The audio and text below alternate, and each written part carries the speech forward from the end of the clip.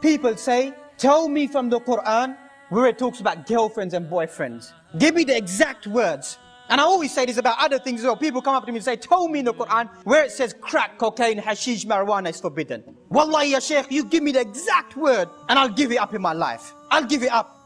But the Quran doesn't address your terminologies, words of the street today. It doesn't talk about skunk and weed in the Quran.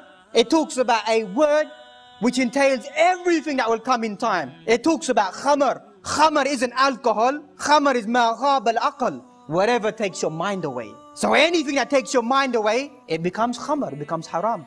But for those people who want exactly girlfriend-boyfriend relationship, I'll tell you where it is in the Quran today. The Quran says, وَلَا مُتَّخِذِي أَخْدَانِ. Surah Al-Ma'idah, the 5th chapter, verse number 5. Go and research it for yourself. Women who don't take boyfriends. That's the loose translation. So there it is from the Quran given to you now. That the Quran is saying, likewise the opposite is mentioned as well. Men who don't take women as their girlfriends has been mentioned inside the Quran as well. When this is a common trend in this society, because they make us feel abnormal. They make us think that if you don't have a relationship, you're abnormal. That's our natural deen. That's a natural way for man. Manhood isn't to fornicate and commit adultery. Manhood is to restrain yourself and control yourself. That's real manhood in the Sharia. So these people are trying to promote in our society and Muslims as well. There's no harm.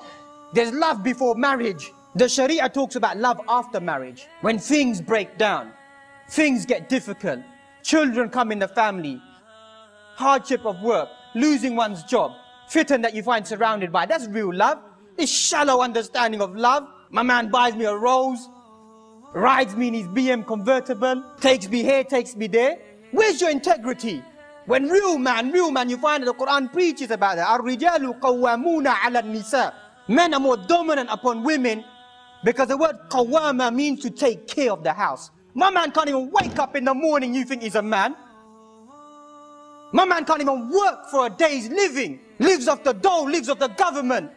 Robs people, is a crook. And then you think that he's a man? Real man is the one who takes care of his affairs, takes care of his house, takes care of his family, fends for them and looks after them.